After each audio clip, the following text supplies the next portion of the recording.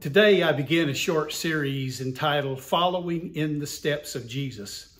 I want to talk for a minute about the Corinthian church. If you go over to the book of Acts, chapter 18, you'll discover Paul's introduction to the people of Corinth. He found Apollos there, he found Aquila and Priscilla there, and all of them were working together to try to reach the Corinthians and establish a family of believers in that location. And they did. And so years later, Paul writes now back to this church in which he has invested his heart and his life, in which he has invested the gospel, and he shares with them some of the needs that he sees within that church family. All of us need someone that can look at us from the outside. We just went through a questionnaire, a kind of survey that Interim Ministry Partners did of our church, and it told them and told us some things about ourselves. It gives us some opportunity to rejoice in some of the things that are growth, that are strengths. It gives us a chance to look at some of the areas that are growth areas and to say we haven't finished yet. We're still on the journey following God, following Jesus where he is leading us. That is so needed. So Paul, as he looks at the Corinthian church, says here in 1 Corinthians 10, he indicates an attitude that existed in that church that is so prevalent in America today. I have the right to do anything you say. Is that not as current as it gets? Is that not as current as the newspapers we read, as the products we buy? I have the right to do anything I want. I have my rights. But notice Paul also says, but not everything is beneficial.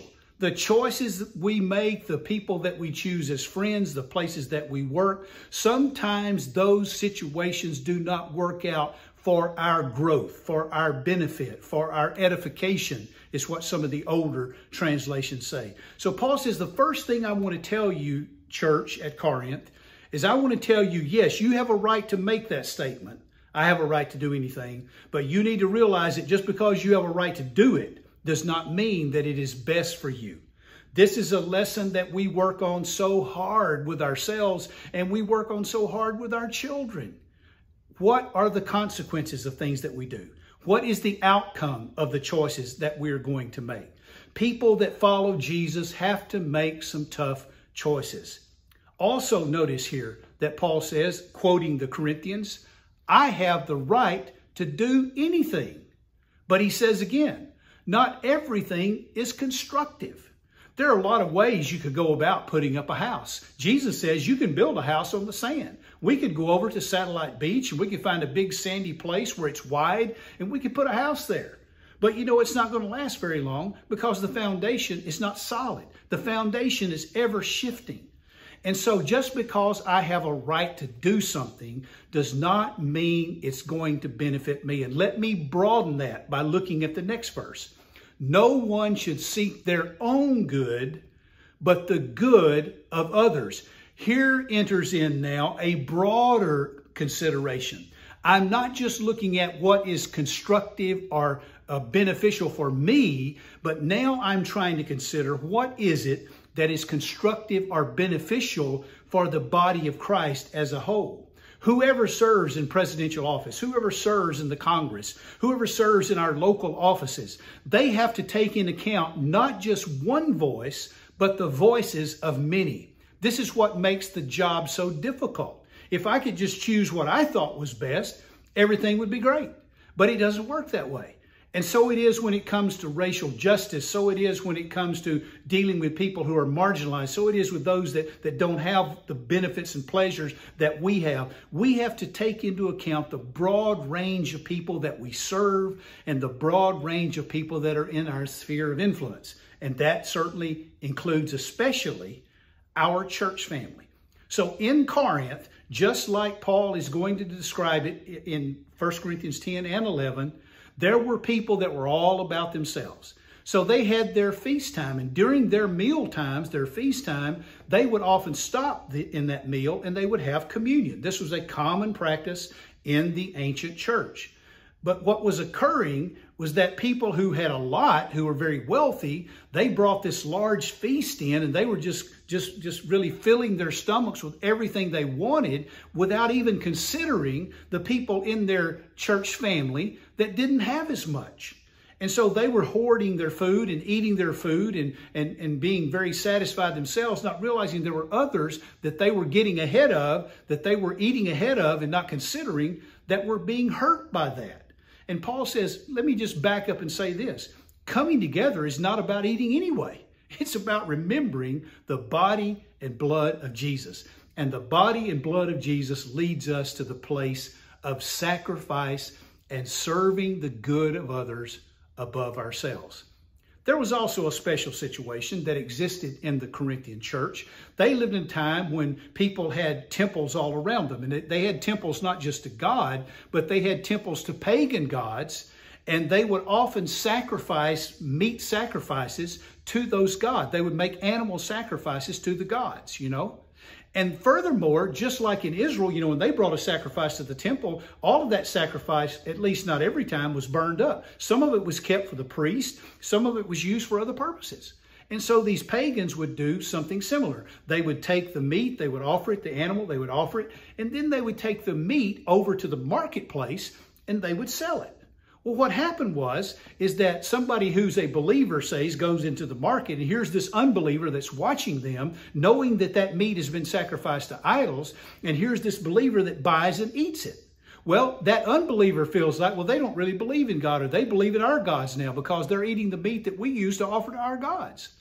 And furthermore, let's say you have an immature believer who sees that happen, who doesn't understand, who's not grown to maturity, and knows that the meat really doesn't mean anything. It's not the meat that's important, really, is it? It's what we're devoted to. And so they might be offended as well.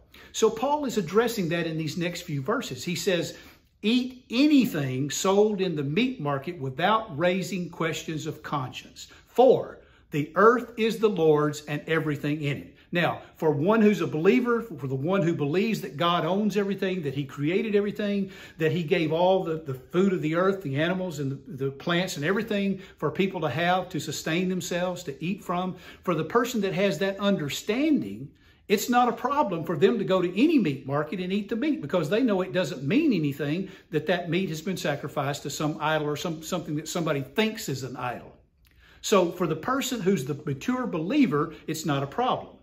But he goes on, if an unbeliever invites you to a meal and you want to go, eat whatever is put before you without raising questions of conscience. So if I, as a mature believer, even if I'm in an unbeliever's home and I know he's offering me this meal, I'm not going to worry about where it came from. It's not going to bother me at all because I know God is God and he is the Father of the universe and he created and made all things for our benefit.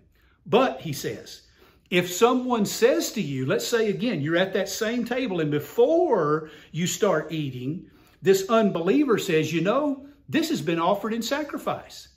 Then he says, do not eat it, both for the sake of the one who told you and for the sake of conscience. I'm referring to the other person's conscience, not yours. For after all, that person didn't just randomly say to you, you know, this meat has been sacrificed to an idol.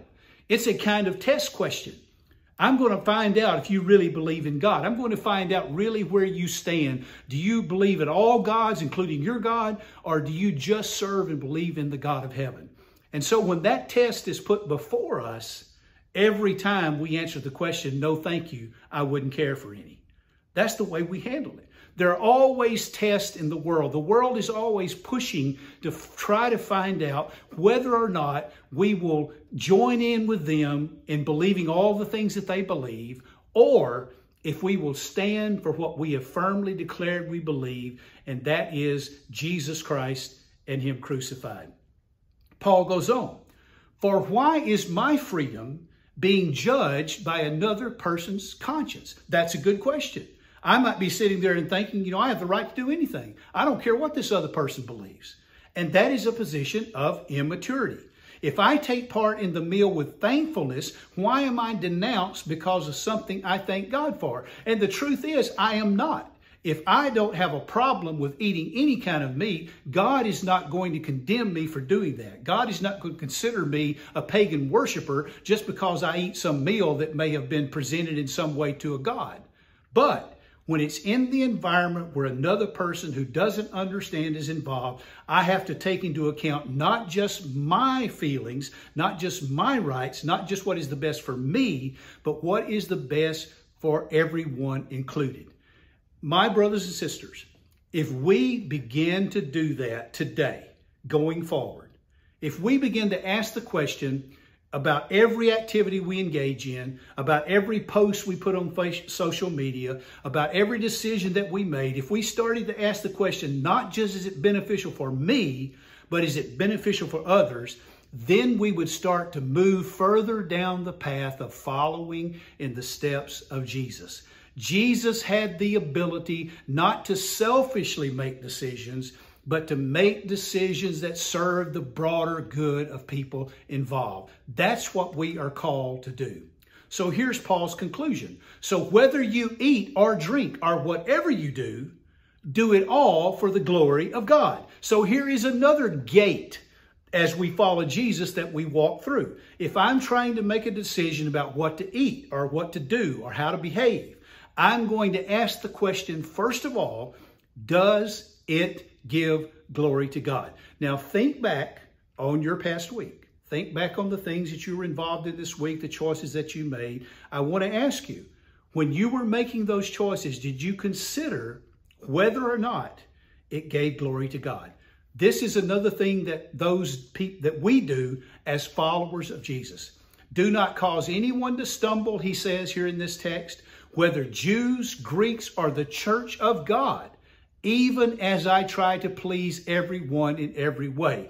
Now, does that mean that Paul was always a people pleaser and he didn't care what people believed or wanted? He just tried to please them? No. He already says he says something other than that earlier in the book. He says, what I've done is I've become all things to all people, that by some means I might save some. That was Paul's goal. The reason he was trying to get along with people is so that he could get the gospel message to them and have them to listen to that gospel message. So Paul says, for I am not seeking my own good, 1 Corinthians 10, but the good of many, so that they may be saved. There is the goal of this Christ-following life. There is the goal of giving in when somebody says, you know, I offered this meat to idols, or this meat was offered to idols at the temple of Artemis or whoever. You know, in those situations, I consider, okay, I won't participate because I want this other person to know whom I serve. And I want that other person to know that I want them also to know about God and know about Jesus as well. When I make a choice, I don't do it for myself. I'm doing it for others so that they might come to know God and be saved. And Paul concludes, follow my example as I follow the example of Christ. Now, would it not be great if every one of us, for anybody we're trying to influence, could say to that person, follow my example as I follow Christ? Now, there is another implication in that statement. The implication is, don't follow me if I'm not following Christ. So as I'm looking at somebody, I don't care who it is, the preacher, an elder, a person that you hold in high esteem, if that person is following Jesus, yes, you can follow their example. But if they are not following Jesus, as all of us are going to fail and make mistakes, we do not follow them. The ultimate goal is to follow in the steps of Jesus and only to follow other people as they are following that same example. Let me kind of bring it together here and say that in the life of the Apostle Paul, he had a life guiding principle. And he repeats it over and over again in his writings. I'm going to give you two of them. The first one is in 1 Corinthians 2, verse 2. Here's what he says. I resolved to know nothing while I was with you except Jesus Christ and him crucified. The evil one is all about chaos. The world is about chaos. We look at things, I mean, you think about your future financial plan, you look at what could happen in your job, you look at all the complications of life, and it's so easy to allow that confusion and chaos to suck you in. and to get you so anxious and so full of worry that you can't get anything done. It just stymies you. But Paul says, whenever I get down to those quiet moments, whenever I consider what really is driving my life, here's what it is: Jesus Christ and Him crucified. Now, is the life of Jesus important? Yes. Is the burial of Jesus important? Yes. Is the resurrection of Jesus important? Yes. But we would have had none of those things if it had not been for Jesus' willingness to be crucified, to go to the cross in our behalf, to go to the cross as a condemned criminal so that we, the world, all of us in the world, might be saved. Paul says it a different way in Galatians 6, verse 14. He says, "May I never boast except in the cross of our Lord Jesus Christ, through which the world has been crucified to me and I to the world." As I am following Christ, I look to Him and I see how He gave Himself in sacrifice for me. And I realize that my whole life would be nothing without the cross of Jesus. And so when I'm making a choice, when I'm living my life, the thing that centers me and that's at my core is the fact that Jesus is my Lord and Savior. And I will never boast and never brag in anything else but that. In conclusion, I would like to ask you, in what area or areas of your life do you need to grow to be more like Jesus? I want to give you 3 scriptures. What I'm going to do at the end of this series, I'm going to give you a little worksheet. And on that worksheet, it's going to give you an opportunity to answer several different questions about what would help you to follow Jesus. And as we look to this new year, we're not far away now. As we look to this new year, this is going to be a kind of spiritual growth plan that you can use that will be practical and will be geared just toward you. So what I encourage you to do is to take these 3 texts, Matthew 5 through 7, Galatians 5, 13 through 26, and Colossians 3, 1 through 17. Each one of those texts will give you an opportunity to reflect on your own life. It will give you an opportunity to compare your life to the teachings and to the practices of Jesus. And furthermore, it will give you a chance to look at those spirit-filled qualities that God wants you to have in your life. And you can make a choice. You can look and see immediately as you read through Matthew 5, verse 7. You can say, you know, I can see where lust is a big problem in my life. I can see where anger is really driving my life. I can see where my life is not built on a very solid foundation. That's all in the Sermon on the Mount, Matthew 5 through 7. I can look at Galatians 5 and I can look at those works of the flesh. And I can say, you know, when I start to stack up my life to the works of the flesh and works of the Spirit, thank the good Lord, my life is more centered in the fruit of the Spirit than it is in the works of the flesh. And as you look at Colossians 3, and he talks about those things that you need to put on and things you need to put off, you can say, you know, I really need to put off these 2 qualities in my life. I need to get rid of that. I need to set it aside. This new year, I need to set as a goal to put those things aside, to ask forgiveness, and to lift up these other qualities and put them on as I enter each day of my life. But the goal is, as always, to follow in the steps of Jesus. Let's pray. God, our Father, we're so thankful that we are your children. We're so thankful for this church. I am so thankful for 36 and a half years of blessed experience. Yes, there have been so many difficult situations that we have faced along the way. This church has been on a huge journey over the last 36 years. But now, Lord, you're bringing us to the future. You're bringing us to a place where we're going to take the next step. And Lord, we know that you're going to do far greater than what you've ever done through the people of this church, its leadership, and those that will come to serve. Lord, guide us. Help us to walk in the steps of Jesus. And today, Lord, help us to open up your word, open up those 3 passages of Scripture, and ask the question, how can I follow Jesus in a more devoted way? How can I build my life around the cross of Jesus? We pray through him who gave his life for us, that lives together with you in the unity of the Holy Spirit, one God forever and ever. Amen.